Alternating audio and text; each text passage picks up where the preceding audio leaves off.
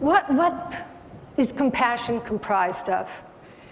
And there are various facets, and there's referential and non-referential compassion. But first, compassion is comprised of that capacity to see clearly into the nature of suffering.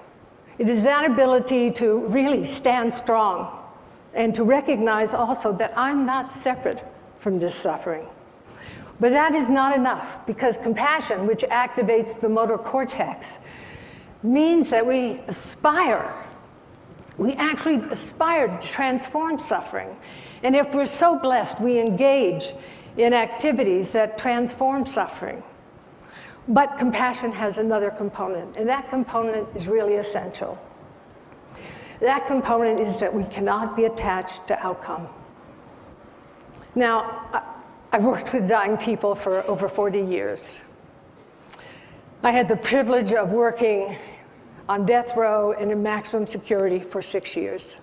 And I realized so clearly in bringing my own life experience from working with dying people and training caregivers that any attachment to outcome would distort deeply my own capacity to be fully present to the whole catastrophe. And when I worked in the prison system, it was so clear to me that many of us in this room, and almost all of the men that I worked with on death row, the seeds of their own compassion had never been watered. That compassion is actually an inherent human quality. It is there within every human being. But the conditions for compassion to be activated, to be aroused, are particular conditions.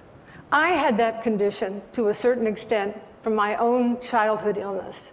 Eve Ensler, whom you'll hear later, has had that condition activated amazingly in her through the various waters of suffering that she has been through. And what is fascinating is that compassion has enemies. And those enemies are things like pity,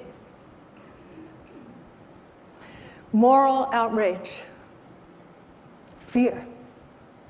And we have a society, a world that is paralyzed by fear. And in that paralysis, of course, our capacity for compassion is also paralyzed. The very word terror is global. The very feeling of terror is global. So our work, in a certain way, is to address this imago, this kind of archetype that has pervaded the psyche of our entire globe.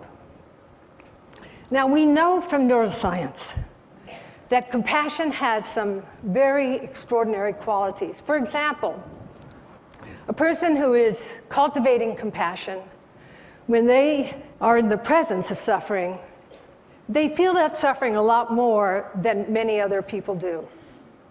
However, they return to baseline a lot sooner. This is called resilience.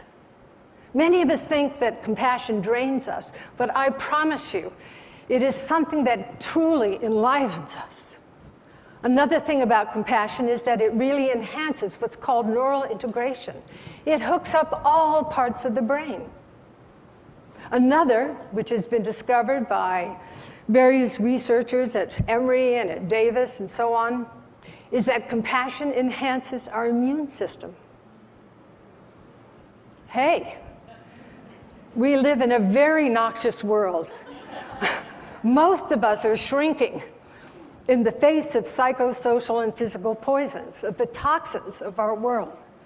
But compassion, the generation of compassion, actually mobilizes our immunity.